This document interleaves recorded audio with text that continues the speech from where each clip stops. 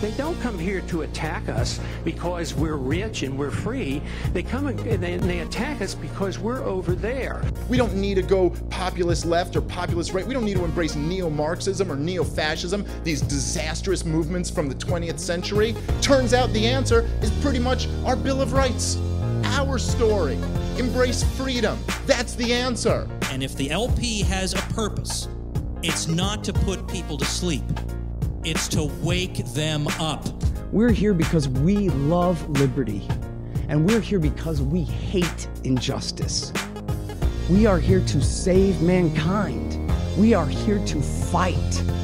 Join us, the Libertarian Party, in perhaps the most exciting, grandest endeavor in history, the restoration of American liberty. Ideas spread, they can't stop them. An idea whose time has come cannot be stopped by any army or any government. Hello and welcome to episode 62 of Decentralized Revolution, a podcast from the Libertarian Party Mises Caucus and Mises PAC. I'm Aaron Harris and I'm your host. Returning to the show today, Kyle Anzalone. He's the assistant editor over at antiwar.com and the news editor over at the Libertarian Institute with our friends Scott Horton, Pete Quinones, and the great Sheldon Richman. Kyle is also the co-host along with Will Porter of the excellent Conflicts of Interest podcast. Today, a pretty straightforward episode. I wanted to get Kyle's take on the Afghanistan withdrawal, which seems to have gotten lots and lots of attention just from normal people. I heard a lot of people in my life who aren't political talking about it. Most of what they had to say seemed to be, heavily influenced by the neocon, mainstream, deep state view of things. So I just wanted to get a more accurate, non-propagandistic analysis of Afghanistan. Why Biden went ahead and did it when a lot of us libertarians thought he might not. Also wanted to get Kyle's take on the Biden administration in general, and Kyle's take on the future of Taiwan and the rest of that part of the world, not just because I have family in Taiwan, but because I think the military-industrial complex might now see the China theater as a source of their future profits over the next 20 or so years. Details on some of the stuff we talk about are over at decentralizedrevolution.com/62. Now, on to my talk with Kyle Anzalone. Kyle Anzalone, welcome to Decentralized Revolution. Oh, you know what? Go ahead. My audio isn't coming through my headphones. I'm sorry. Let me see if I switch this.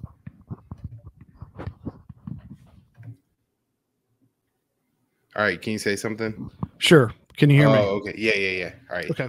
I wasn't sure if it give you any feedback or anything, so. No, I'm okay. Yep. All right. Kyle Anzalone, welcome to Decentralized Revolution. Thanks for having me on. Yeah, it's a pleasure to have you back on. There is a lot in the news, foreign policy-wise, and I enjoy the work you do over at the Libertarian Institute and on your podcast. And let's just get right into it. As we record this, it's August 31st. Afghanistan, it's one of those things where I hear everybody talking about it. Like everybody, like people who normally don't talk about politics or foreign policy, people who couldn't tell you the difference between the Taliban and Al-Qaeda have an opinion on this. And I just think it must be that the corporate media is talking about this and spinning it in a certain way. I'd be curious as to what your opinion is on what's actually going on versus what is being reported and how people are talking about it. Yeah, so I mean, as of from all the reporting that I'm seeing, the U.S. troops are out of Afghanistan as of August 30th, 2021. And so the occupation of that country is over. And I mean, from that standpoint, I'm kind of surprised. I didn't think that Biden would be able to stand up. I mean, we saw what happened with Trump when he tried to get out of Afghanistan. And as you know, many mistakes that were obviously made, not only in the past 20 years, but just talking about Biden in the particular, since he became president, things that he could have done to have maybe made this a little bit smoother and a little bit less ugly for him. Nonetheless, he has significantly ended the U.S. war in Afghanistan, and that's a big accomplishment and something that I'm kind of surprised about. I thought he was going to get steamrolled. You could look back at the show from like a month and a half ago. Me and Will were still saying that we think there's a good chance that the deep state will essentially do to Trump to Biden what they did to Trump in Syria, where he tried to leave and they said no, and they sent Lindsey Graham and Jack Keane in to yell at Trump, and they finally broke him down and they kept all the troops in Syria. And so I really thought something similar would happen. And, through all of the mistakes and tragedies that have happened over the past couple of months in Afghanistan, but particularly in the past couple of weeks as the U.S. was trying to get out of Kabul, it hasn't been that bad. The Taliban are now in control of Afghanistan. For the past couple of weeks, they've shown a willingness to at least tolerate and work with Americans. I mean, get this, the U.S. has been at war with the Taliban for the past 20 years. And then once the Taliban take over the whole country but the Kabul airport, they, just make it work with the Americans. And I don't think was a single shot fired between the Americans and the Taliban all that time. Now, not that there wasn't some violence outside the airport, but it wasn't between the U.S. and the Taliban. And, that kind of stuff is, significant as we're looking at what's happened here and everything like that. But, there have been definite mistakes by the Biden administration. Yeah. So I'm hearing a lot from people the pastor at church even mentioned it. I don't know how well informed he is, but and I'm also seeing a little bit in the Facebook feeds of conservative friends that, the people who worked with the American occupiers and Christians and things like that certain people are now being, targeted by the Taliban for collaboration or something else. Is that sort of thing going on? So I gotta say, it's kind of hard to say. There's some reports of it, especially from the mainstream media. A lot of it is hard to corroborate. Also, if there maybe is some retaliation by the Taliban against members of the Afghan National Army or the former special forces, I mean, one, there are people within those groups who have tortured, Taliban members over the years and have done horrific things to them. So, if there's some retribution or something like that going on, I wouldn't be surprised at all. And it may not, if they are targeting people who are in the military, who not just were translators for Americans, but were active Afghan army commandos who, carried out these raids against the Taliban. I'd be less surprised that stuff was going on. But as far as, them just talking about carrying out blanket executions and stuff like that, I'm not seeing a whole lot. People are producing some videos. Some of them certainly look like Afghanistan, certainly look like Taliban. But as far as anybody actually verifying this stuff, it's tough.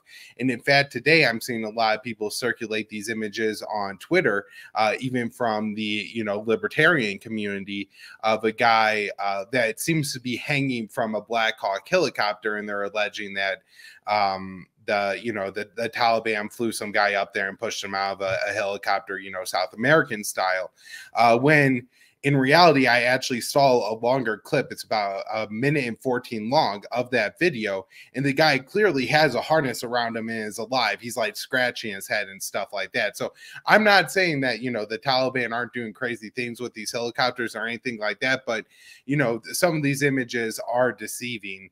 And again, I don't think I don't want to stake my reputation and say the Taliban aren't going to be brutal or aren't going to do bad things, because I'm sure they'll do some. But I guess I haven't seen convincing evidence that they're carrying out these blanket retaliation and massacres and stuff that some people are claiming.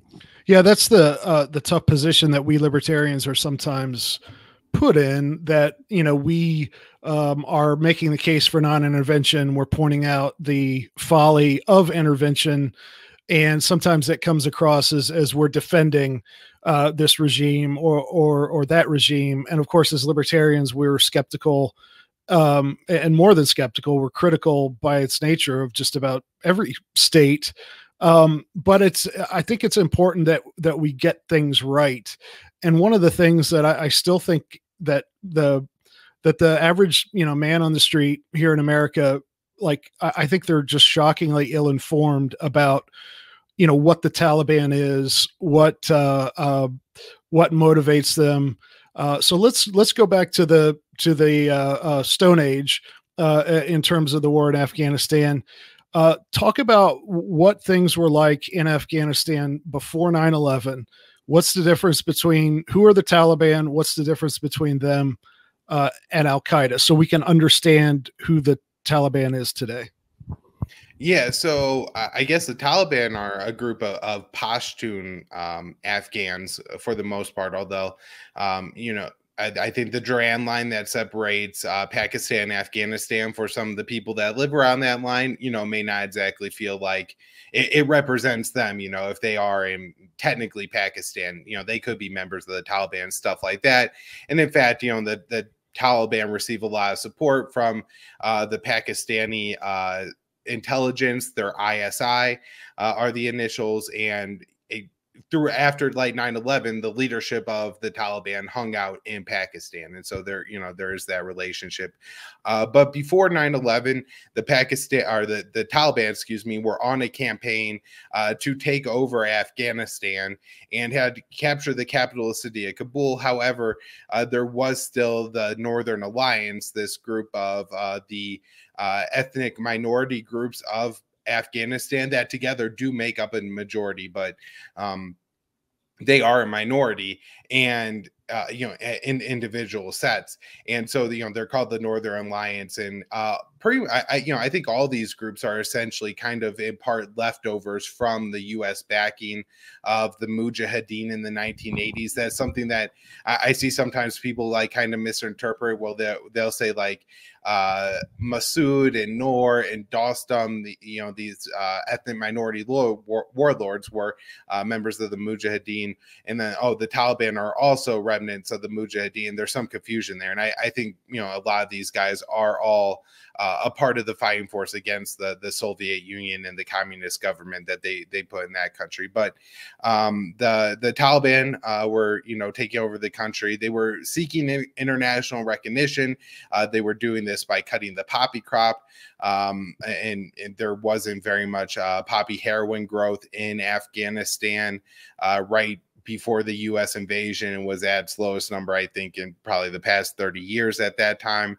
But the Taliban did have a pretty brutal form of government. They were loyal to I think it's Wali Pashtu code, which, it's like part Sharia law, part tribal stuff. There are parts of this code that are certainly better than other things that have happened in Afghanistan, like they rejected the bocce boy, the having these little tribal boys dance for older men dressed as women and then get raped by those older men. They were opposed to that. They allowed women to like actually technically own property, which was good because let's say somebody's husband dies, at least that woman can, inherit her husband's stuff. And I'm not trying to say that the Taliban had great rights for women in the 1990s and stuff like that, but these are some things. Now, we also saw during those times the public executions for women, the women having to be fully veiled. They talk about horrible laws from that time, like, women can't refuse sex to their husbands, or their husbands could, refuse anything to them. Although a lot of these things are, carried over into the Afghan government that the U.S. ends up propping up. But anyways, so that was kind of the status of Afghanistan pre 9/11. Once the U.S. comes in after 9/11 in October, the Taliban are done by the end of 2021. Really, they were never that loyal to Osama bin Laden. And in fact, when Clinton was president, they had, given the U.S. some signals that they could come in and take bin Laden. And then once 9/11 happened, part of the deal that the Taliban had with bin Laden was that bin Laden wouldn't plan any international terrorist attacks. And so they actually did offer to give him up to the Americans in October, November, December of 2000. And the U.S. refused because the Taliban put conditions on it. I think the first time they offered, they say you have to provide us with evidence for this because, we do have law. And you could feel how you feel about that, but that was their argument. Then they offered to turn him over to another Muslim country, I guess, at least feeling like if they sent him there, that there would maybe be some kind of justice. And then at the end of it, they just offered to turn over to any American ally. And the U.S. refused every time, basically the old thing where you have to offer absolute unilateral surrender and go away, and then we're still going to kill you a little bit, but maybe a little bit less. And so they end up botching it. Of course, then they tried to raid Osama bin Laden. I think this is in December of 2021. This is in Tora Bora, Afghanistan, in that cave complex where there's, I think, 100 special forces, and they're asking for reinforcements. And the reinforcements are more concerned about fighting the Taliban and establishing the Bagram Air Base and supporting the Northern Alliance rather than getting their hands on Osama bin Laden. And he escapes over the border to Pakistan, which this is portrayed like those old movies I used to watch with my grandpa in black and white, where the cops are chasing people from Texas to Oklahoma. And when the, bank robbers get over the border, the cops have to actually pull the emergency brake so they don't even get one tire tread into Oklahoma or some, some stupid thing like that. That's the way it's portrayed. And it's just not, Taliban and the Pakistan was a U.S. ally. We could have pursued them, but it kind of seems like the goal of the Bush administration wasn't to get Osama bin Laden at the time. And so imagine that how it went. Right. So the Taliban are basically the sort of the Pashtuns, who are kind of a plurality as far as ethnic groups within Afghanistan. They're trying to control the whole country, but it's my understanding, and please correct me if I'm wrong, that were they sponsoring terrorism outside of Afghanistan? Did they have expansionist goals at all? Osama bin Laden was in Afghanistan prior to 9/11. So, to get into the difference, they are not jihadists, right? And so that's I want to establish that, because people will say, oh, they were giving safe haven to Osama bin Laden. They're not international jihadists. They were instructing bin Laden not to carry out this, an international terrorist attack. Again, I said that they had signaled to the Americans during the Clinton administration that Osama bin Laden wasn't under their protection anymore, because there was kind of this, I guess, code that the Taliban had where they gave protection to Muslims who were fighting different fights against other wars, like in India, the occupation of Kashmir, or the Uyghurs in China, stuff like this. And so Osama bin Laden kind of fit into that category, and that's why he was there.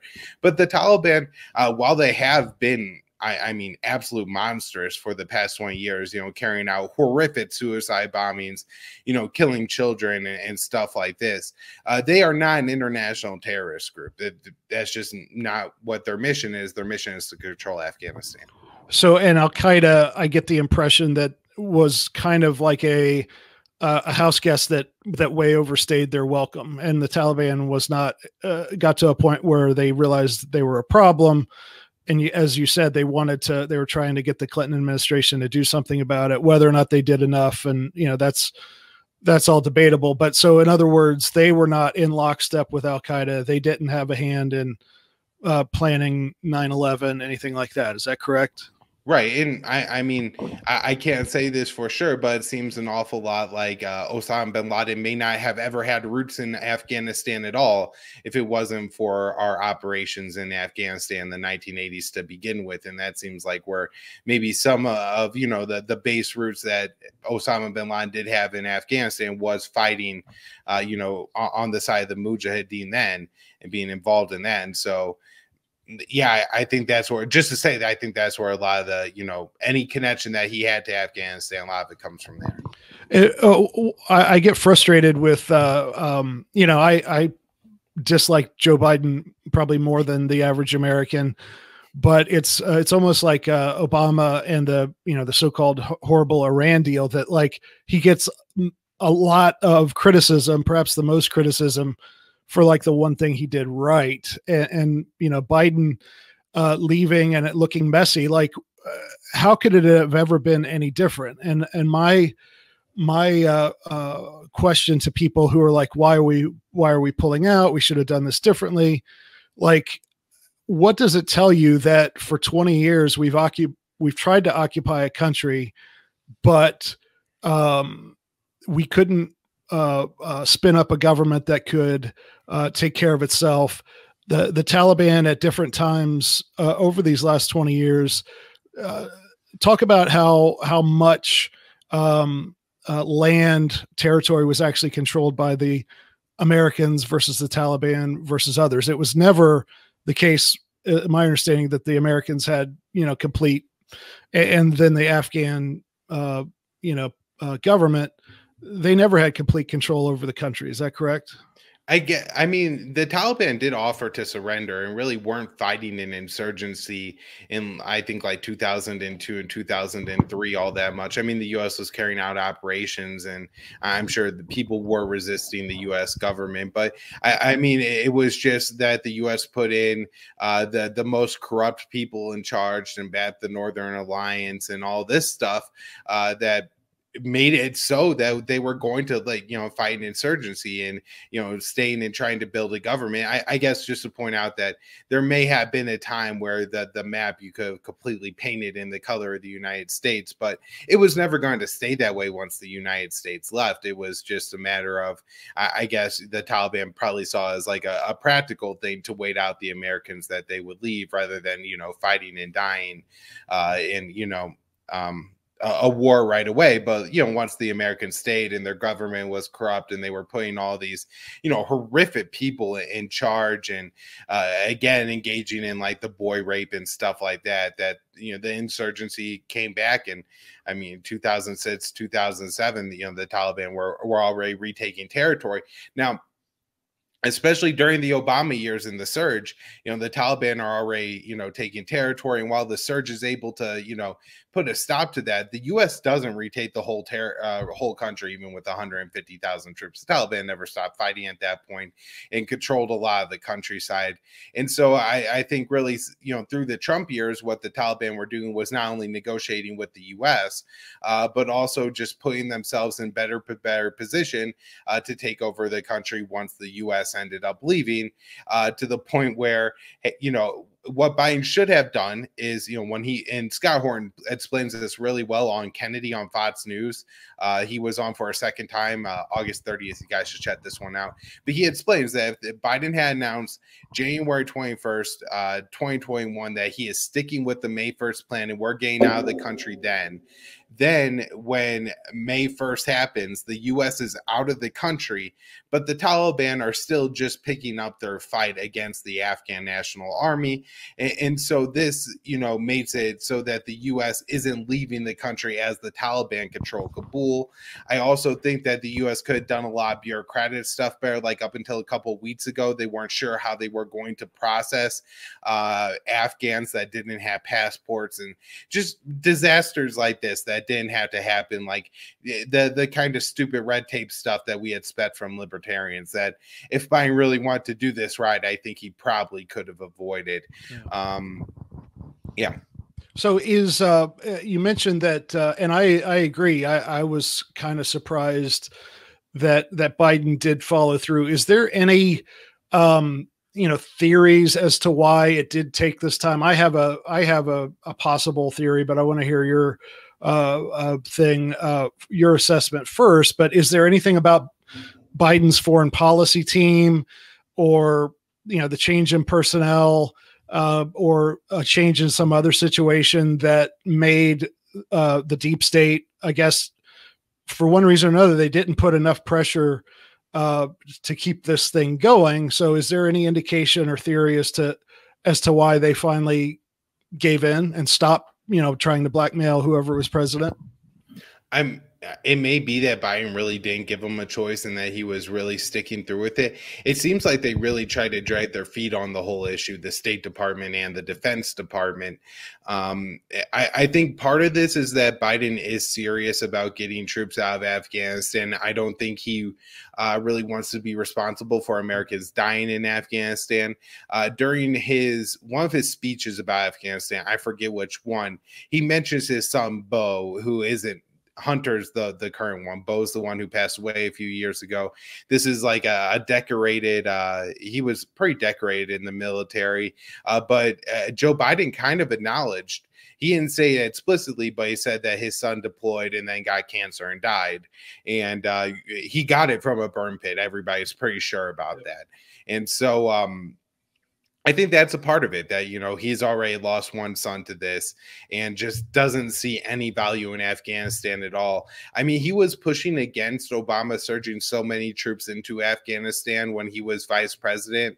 And I think he felt like Obama got rolled by the deep state in that case. And so I think this was just one thing he said, that this is the way I'm doing it. And yeah. I mean, one of the things about it, they are really hanging it as a noose around his neck. Maybe that's the reason that they let it happen. I mean, the Washington Post is running op-eds by Robert Kagan, the Wall Street Journal by Paul Wolfowitz. These are, neocon architects of the Iraq and Afghan wars. And they're trying to, argue that we should have stayed and that a terrorist attack is going to happen and all this. And so, I mean, after a 20-year failed intervention, I guess one thing that you could do is just, again, teach all the other presidents as a lesson that if you leave a war, we're going to make it look really bad for you. And right. I think there's been some accomplishing that. Although, we got to point this out, the American people still support leaving Afghanistan. They oppose the withdrawal. Even the Democrats oppose the way Biden handled the withdrawal, but they do support leaving. Yeah, they don't support the occupation anymore, but and I think naturally, I think there's probably a little bit of guilt on the part of people as seeing the chaos and basically, knowing deep down that we made a bad situation worse for most people in Afghanistan, and seeing the images and seeing that come to a head. I think people realize, and it's good to know that they're still, they're not reversing it there, but I think they're expressing guilt over their former support for it, whether they know it or not. But so another one of my theories is that, the military industrial complex, or whatever you want to call it, I think maybe they kind of said, okay, we've sucked as much juice out of this piece of fruit as we can possibly get. And so I'm worried that they're, casting their gaze around the world to see where else we could go and set up one of these, interminable occupations so they can keep billing the government for things.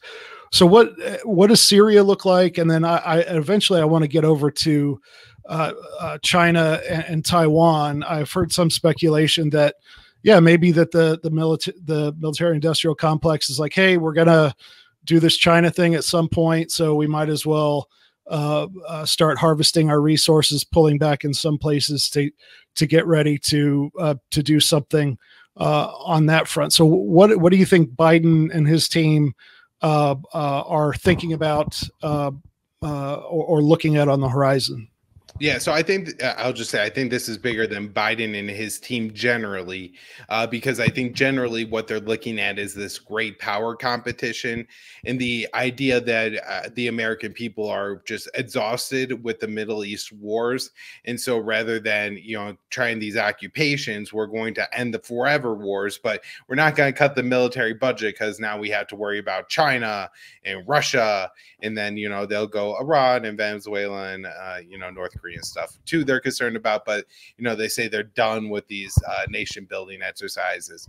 I'm not quite so sure, especially because and this is specific to the Biden administration. These are the JV foreign policy team from the Obama administration years. These are the people that liked humanitarian intervention, that went in and kicked over Libya. And of course, you know, they didn't learn any lessons from Libya. The only lesson that any of these people have ever learned is that Rwanda happened. And so if the U.S. intervenes, we can make everything in the world better, because the mistake of Rwanda was doing nothing. And so you have like Samantha Power and Anthony Blinken and Jake Sullivan and General Austin, even, who are, again, all people from the Obama administration who are higher ranking, who now have even higher ranking positions. And one of the places you mentioned, Syria, they don't want to leave Syria. Biden says we're not leaving Syria. They put out this agreement with the Iraqi government to say that the U.S. mission in Afghanistan or in Iraq is changing. Bad training is, I believe, advising train missions only. I'm sure that'll get stretched, and the U.S. troops will be in the same role they've, you know, been in this whole time in that country. Biden said he was ending the war in Yemen. He's not doing that. He seems to have escalated and ramped up the drone strikes again in Somalia. But the real place I think they're looking at and have their eye on is this area of northern Ethiopia on the border with Eritrea called Tigray. And that, you know, I don't want to get into the whole bad story here, but Samantha Power has gone there, and she's one of the main hots that provoked the Libya intervention, and has said that, you know, she sees this language of genocide and that there's starvation going on. And not to say that there's not bad things going on in Ethiopia, but the situation is a whole lot more complicated. And I'll do an episode of my show on it soon. But and just to say that I think that's one of the places, Tigray, Ethiopia, to really keep your eye on. I think the U.S. has the Biden administration has some plans to crack down there. Yeah. So I wanted to talk some about China and Taiwan, and people who have listened to the podcast know that, you know, I have a soft spot for Taiwan. My wife's family is from there. My mother-in-law is over there. I want to move there someday and maybe retire there or something. I love it. But as a libertarian, I don't think that the United States should, you know, pledge to go to war for Taiwan, which is, you know, that's a tough one for me. Talk about, okay, so we've been hearing over the spring and summer, these sorts of stories kind of come up all the time for most of my lifetime, that every year or two that the Chinese are conducting exercises close to Taiwan, et cetera. Give us a very quick, you know, assess, or just kind of a look back at what Taiwan's status is, why it exists in its current form, and then what is currently going on between China and Taiwan. Yeah, real quick. And if people want like a lot more on this, there's a great former U.S. diplomat, Charles Freeman, who writes on this quite a bit at like the Quincy Institute. So if you want like a lot more detail, please go check him out, because I don't do as well with the nuance and all this. But particularly, I think it's 1979 that the U.S. officially changes its stance. This is during the Nixon administration on China. And they adopt this policy where, rather than recognizing the government of Taiwan as the official government of China, they recognize the Mao Zedong government of mainland China as the government of China. And that has some pretty big like geopolitical implications, because I believe it changed to actually sat on the for the permanent seat of the UN National Security Council. Yeah, let's go back 1 second. That in 1948, the Chinese communists took over, and the nationalist government, Chiang Kai-shek and those guys, they basically, you know, went, you know, 90 miles across the sea to Taiwan and set up a government there. And so from then, the U.S. officially recognized the Republic of China, which is in Taiwan, as China. And so the Nixon switch in the 70s switched that. So Taiwan has always been claimed, at least, you know, the communist government claims sovereignty over Taiwan. Yeah. Yeah. And I believe Taiwan still, or at least I have seen people in Taiwan say like they still believe in one China too, and that, you know, they're just the correct government. Although I don't know if that's like the official position of the Taiwanese government. I think that's been changing. And I've seen some things that it's one of those things where the older a person is, the more likely they are to support some sort of reunification, you know, a deal with China, something like that. But, you know, I think people sort of Gen X and younger tend to, I think the majority of them now identify as Taiwanese and recognize that they're a de facto independent state and kind of want to move in that direction. So I think the Chiang Kai-shek's party still exists, but there's like a social democrat party that's kind of the counterpart to them that are more independence minded. I don't think anybody wants to, and the Chiang Kai-shek party is the one that kind of, I think, wants to explore a deal. They're more amenable to that. But I think everybody is always a little bit afraid they don't want to provoke China over this. So I think that's shifting as far as demographically the people there wanting to be independent. And I think they saw what happened with Hong Kong. And I think a lot of people are like, oh, well, China is obviously not going to honor any deals with us to you know, give us, if they offer us limited autonomy, they're probably not going to follow through on that long term. So why should we cut a deal? So I think the chances of a deal that Taiwan is willing to get into grows less and less every day. Yeah. Now, I will say, I feel like some of this is self-fulfilling prophecy on the part of the Hots, where they continue to warn about the need to militarize Taiwan. And in response to that, it kind of creates a need for China to continue to militarize, and then to, you know, have the plan and ability to militarily seize Taiwan. Because from the Chinese perspective, if the U.S. is looking at you as its main competitor and its main challenge, you can't really let it set up a just straight up like base 90 miles off of your coast on Taiwan. You know why I mean? Just like the U.S. had a problem with the, you know, Soviets doing it in Cuba. So I kind of see how, you know, there's a lot of ways to look at how this is happening. I'm sure it has to do with like the militarization in China, what they've done in Hong Kong. But I'm sure from the Chinese perspective, it's also been the increasing U.S. influence and military presence in Taiwan, the Taiwan Strait, the South China Sea, the Philippines. Looking at, you know, the U.S. it has like really ramped up its anti-China military presence in the region, going as far as looking at creating something called Quad NATO between India, Australia, Japan, and the U.S. to counter China.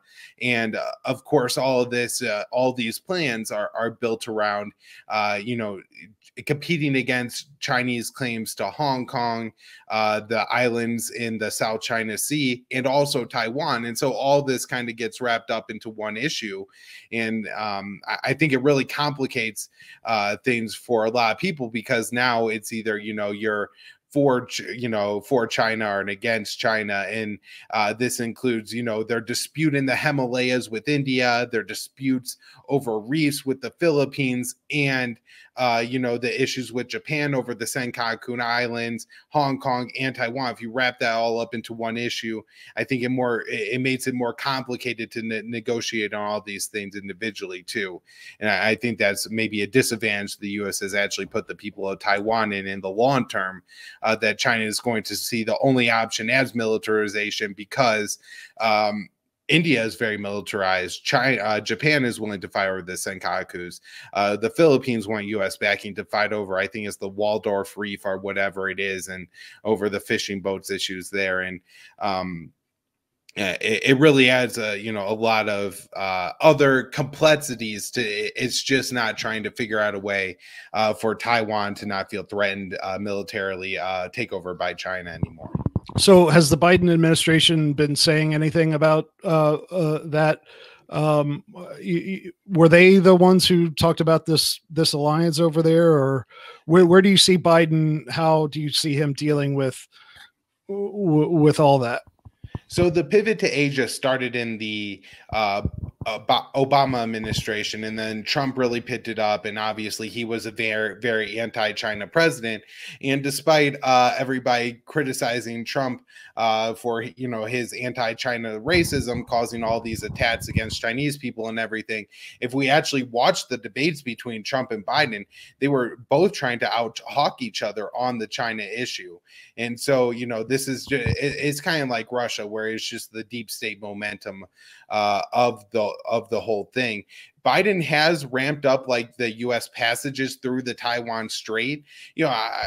No matter how you feel about the issue, I think it's pretty absurd for a U.S. Coast Guard ship to be sailing through the Taiwan Strait. I mean, this is, on the other side of the Pacific Ocean, 80, 90 miles off of China's coast, that you have a U.S. Coast Guard ship. Those kind of things are going to provoke China to do some kind of action on their own.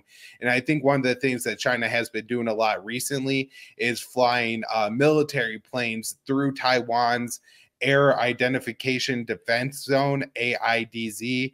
And this isn't actually over the island of Taiwan, but all the governments of the world like draw little boxes around their countries and say, like, if you enter this box in the air, you do this. If you do it in sea, you do this. And so these are technical violations of what, Taiwan says is their air defense. And where I don't know if China really can't operate, but I think where they're supposed to like announce that they're going to be there and stuff beforehand, and they're not doing that. And then both sides carry out war games. Taiwan carries out war games with the U.S. China carries out war games, and they're done provocatively on both sides. China will carry out war games in the waters, surrounding Taiwan to kind of let Taiwan know that the military threat exists. Yeah. Is China? Are these hawks on China? You mentioned correctly that both Biden and Trump are sort of talking tough. This pivot to getting, I think, people used to the idea of the U.S. being involved over there is happening. What is the real? What are China's actual intentions and actions? Are they? Of course, again, they're horrible. It's a communist government. It's as a libertarian, I'm not saying they're not dangerous and not evil, but are they expansionist, or what are they wanting to do in the coming decade? So, I mean, I don't actually know exactly what they want to do, but if we kind of look at what's been going on, they have been looking to exert more control over what our traditional, or what the communist government of China sees as traditional Chinese territories, whether that's Tibet, Xinjiang, that's where the Uyghurs are, Hong Kong and Macau, and then Taiwan, the South China Sea, and all this. That is something that the Chinese government has been doing. Now, saying that, does that mean that they're going to send in the troops to Hong Kong or Taiwan? I don't know. I mean, this would be a pretty complex invasion and would be very costly for the Chinese. The Taiwanese do have an advanced military. And I think that the independence candidate, the separatist candidate, however you want to phrase it, of Taiwan has won some elections. And so that suggests to me that there would be a pretty large group of Taiwanese that would be willing to fight to keep their independence should it come that route. Now, one thing I think from the American perspective that's really important to point out, I don't know what we could do if China really wanted to take Taiwan, short of like an all-out war between the U.S. and China, which it kind of can't happen because of the nuclear weapons. And so one of the reasons I really oppose the U.S. taking this militarized approach here, and why I think it actually makes it somewhat worse the situation for Taiwan, is because the U.S. is bluffing and China isn't. If China wants to, it can militarily retake Taiwan. It would be hugely expensive and costly. If the U.S. wanted to, I don't know. This is, again, an island right off the coast of China on the other side of the world. China does have what they've built their military on defending the Chinese homeland in the seas around it. And so they have missiles that can take out U.S. ships like several hundred miles off the coast.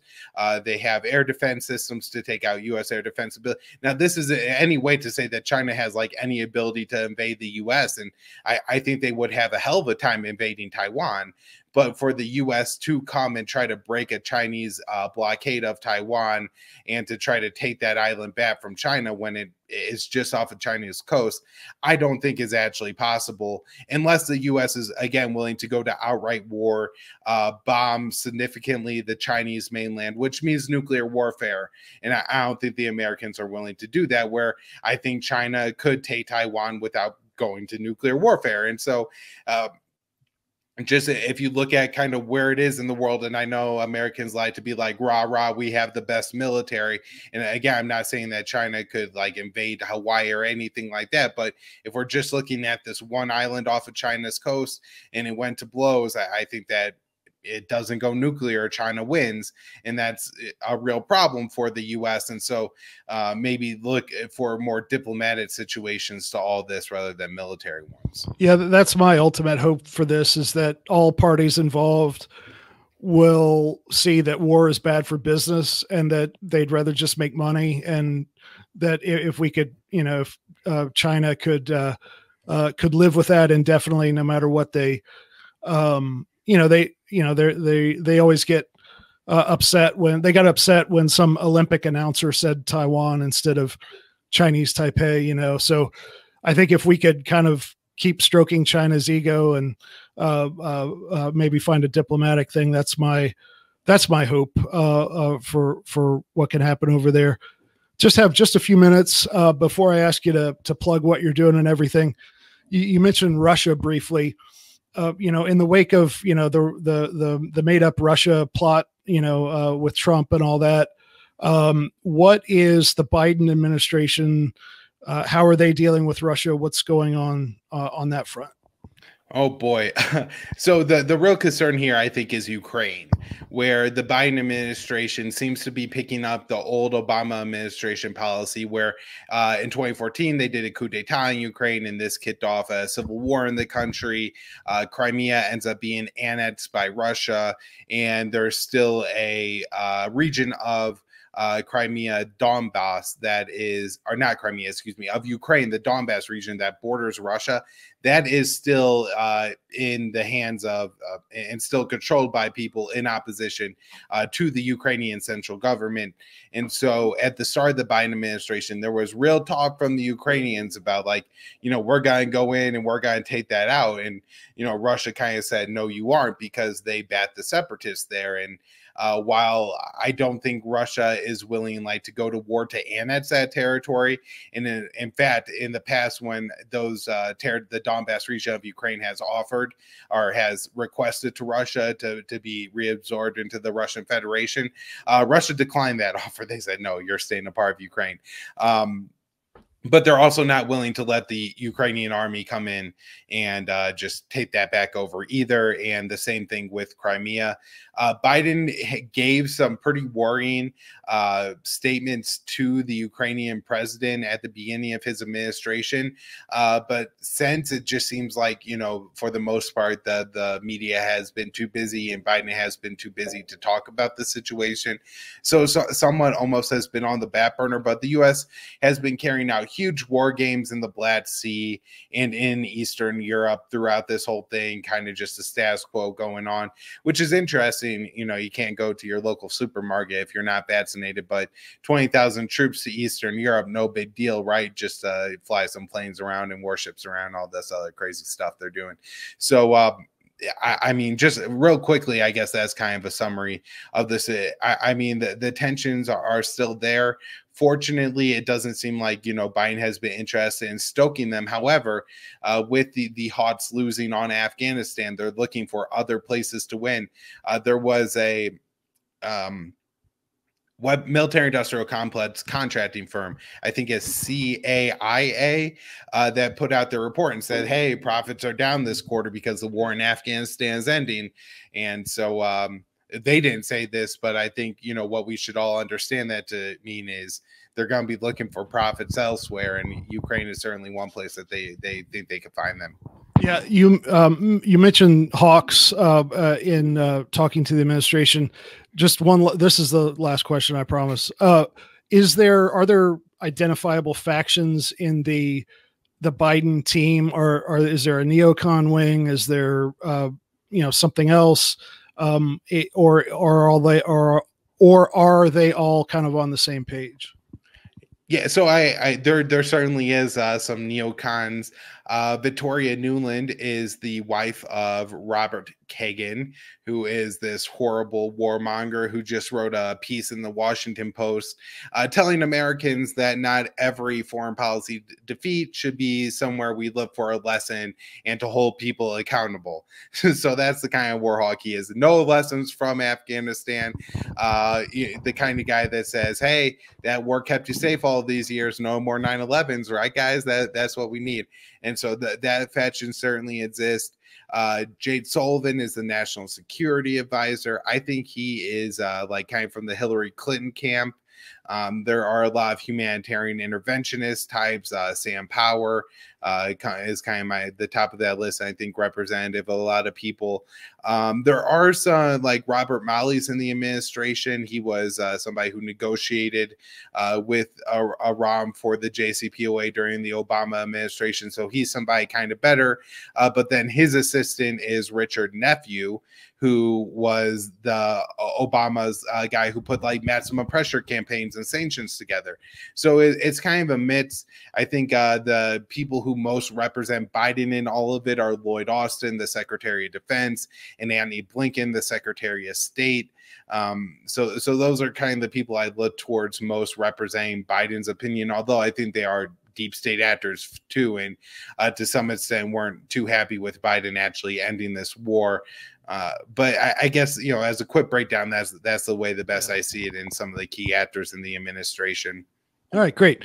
It's been a pleasure having you on. Tell people what you're up to elsewhere, how they can engage with what you're doing. Antiwar.com. I'm the opinion editor, so check out the viewpoints, but of course read the news section every day. That's the great Dave DeCamp and Jason Ditz right there. Libertarian Institute. I'm the news editor, so I put out the news roundup every day and also do my podcast, co-hosted with Will Porter, Conflicts of Interest, 3 days a week. And then let's see. Conflicts of Interest is the last thing, the podcast. Yeah, we'll put links to that up on the show page. Kyle, appreciate having you on. Thanks for having me on. There you have it. I'd like to thank Kyle Anzalone for his time and wisdom, for coming back on Decentralized Revolution, and for all his hard work over at antiwar.com, the Libertarian Institute, and on the Conflicts of Interest podcast, which you should definitely check out. Links to that and some other of Kyle's work over at decentralizedrevolution.com/62. Also coming very soon. I've already got it recorded. I'm editing it today as well. Episode 63 with guest Corey DeAngelis, who's really doing a great job on education reform. He always is killing it on Twitter and elsewhere, blowing up a lot of the myths we hear from the corporate media and the teachers unions.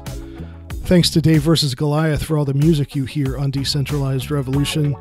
And thanks to everyone who subscribes to our email list and gives to Mises PAC at takehumanaction.com.